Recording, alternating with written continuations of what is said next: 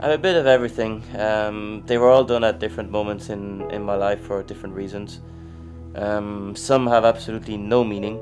I was just, especially for example, my first one, I just wanted a tattoo, and they were Japanese writing, which meant power and honor, and I thought that they were really good with what I was doing, and it kind of, it was kind of a mojo for cycling. And then on my chest, I was at some friend's birthday party for his 60th, and it was done in an old monastery, and they had this massive painting on the wall where the ceremony was held, and it had "Keep whispering your dreams. You never know if your guardian angel is listening."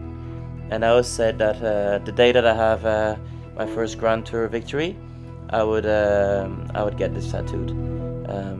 And at that point, I did it on my chest. So I have that those words on my chest, and I just have the date of my stage victory and the place, which was Monte Groba in Galicia in Spain in the Vuelta 2013.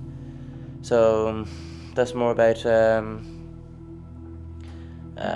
most of it. Yeah, of course, the earth, which symbolizes the traveling, the lines around the earth that will go onto the bike on the other side, because most of my traveling is always related to cycling.